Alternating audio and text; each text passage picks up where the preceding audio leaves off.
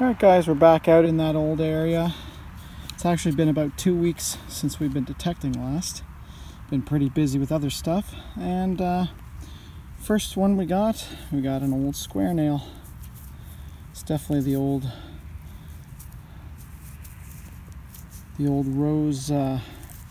rose head type. So we're definitely on some old ground. We're in that area where we found the pewter spoon, so let's see what else we can pull out of here. Alright guys, we've moved over to a different area of the park where we haven't swung much and has had historically, well, at least that I know of, more later activity. But we got ourselves a young Liz, and we got 1957. Pretty cool. Let's see what else we can maybe eke out of this area for old stuff. Man, when the soil is dry, the small coppers ring up really high. And we got ourselves a pigeon penny centennial, 1967. All right. Oh, what is that sprinkle coming down? All right, I guess we got something a little bit older here than the activity. We have the 1970s era camping spot, but we got a 1961. Could have been dropped then, but this was also the caretaker's garden that shows up in the 1953 air photo, so you never know, could have been dropped by them. Alright, we'll see you on the next. Well, not too far from the last one, and we got a 1962 young Liz. Let's see if we can eke out anything older here. We're not in the oldest of ground, but well, the caretakers were working this as a garden. That would have to go back to at least the 1920s, so let's hope so. Well, we got something common going on here, and not too far from the last one. It's a memorial, but it's in the same era, 1960. Alright, we'll see you on the next. Well, this one was down about 4 bars deep, and I love the way these come out in the dry soil. It's kind of like a coin lump, where it took some of the grass with it and preserved some of the organic matter around it, and the coin is right in the middle of this. So let's break it open and see. I'm almost thinking it's larger, but I don't know. That'd be awesome if it was a large cent. It's probably just small though. It's just a big lump. Oh, there it is. I wonder what this could be. I wonder if it's a weedy or not. That could be, I don't know. Could be a George, maybe. Oh, I think it's just another young Liz. Let's see. Oh, we definitely have some older activity in here. This could very well be, we could very well be in the garden area, so that's pretty cool. Let's see what year. 1961. Alright, we will see you on the next. Alright guys, we are on the wheat, and in a pretty big way too. I'm seeing, and just from the patina on this thing, I think we got ourselves, it's hard to see in this light, but I think we got ourselves a 1919. I don't think it's 1949, but it could very well be. It looks to me more like a 1919, just from that patina. But we'll have to confirm at home with the magnifying glass. Alright, see you on the next. Alright guys, this is just nuts. This was camping area starting in the early 70s. And we just had a 20 signal out of the hole.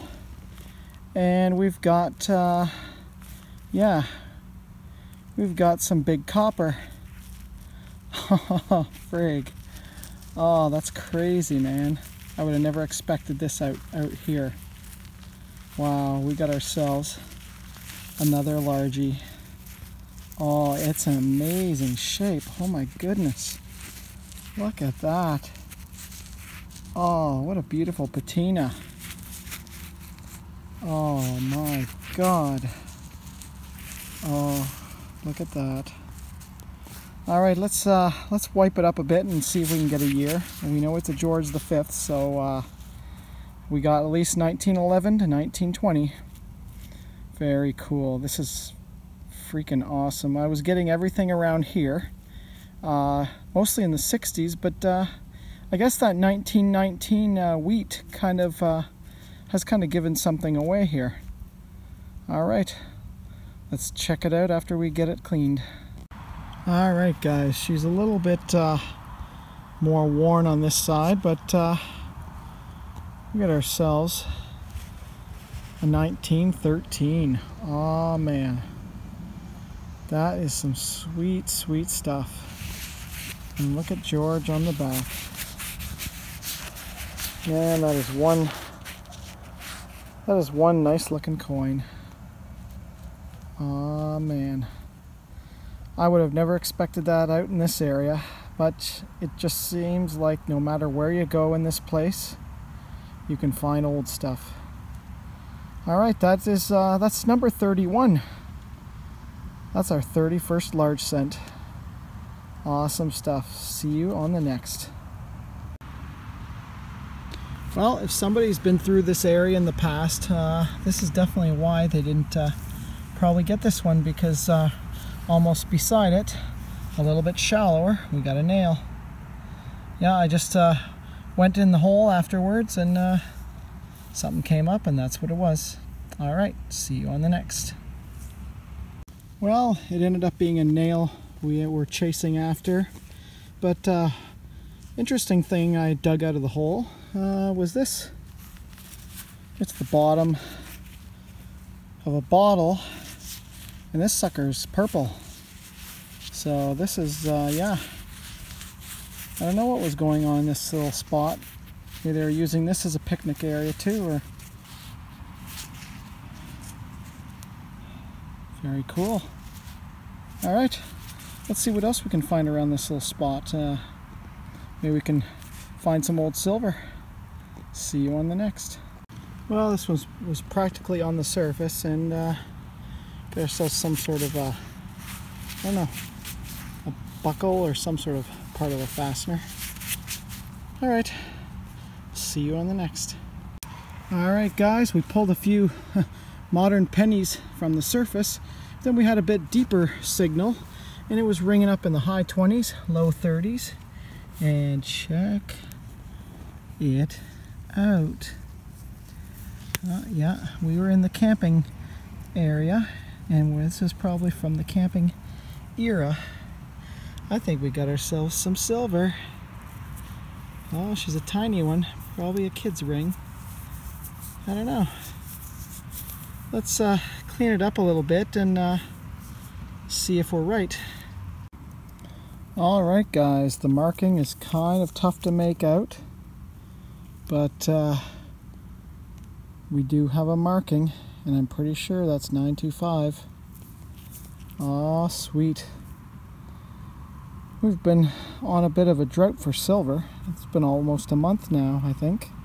Although we haven't been out hunting in 2 weeks, so yeah, got some catching up to do. All right, pretty nice little ring. 925 silver. See you on the next. Well, we had a nice high 20s, low 30s ringing up down here, but well, we got some scrap copper. Pretty sweet. See you on the next.